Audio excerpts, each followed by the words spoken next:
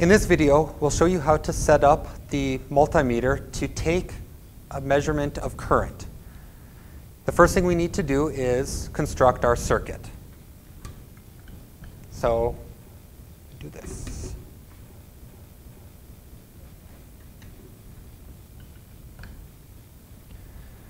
As we can see, our circuit is set up, just a simple resistor and voltage supply, and that the voltage supply is still turned off. We don't want to turn it on yet. In order to hook up our multimeter, you'll notice that there's no cords attached to it right now. And the reason is we need the current to flow through the wire, to flow directly through the multimeter, and then back to the power supply. We have to hook up the multimeter, in other words, in series.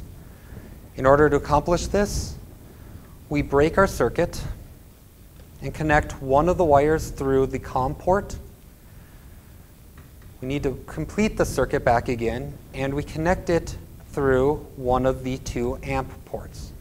I'm starting on the 10 amp side to make sure that any current that flows through here, we're protected. We're not going through too small of or we're not trying to measure too small of a current. So once we have everything on, we check our circuit. We see that our digital multimeter is hooked up in series. We turn our multimeter on. I'm hooked up to the 10 amps, so I make sure I set to the 10 amp position.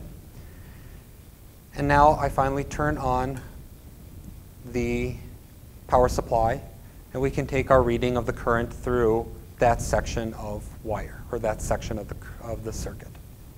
When we're done taking our measurement, turn off the power supply, turn off the multimeter, disconnect the cords and the wires and all the components, and place everything back in the lab box to return to the lab supply window.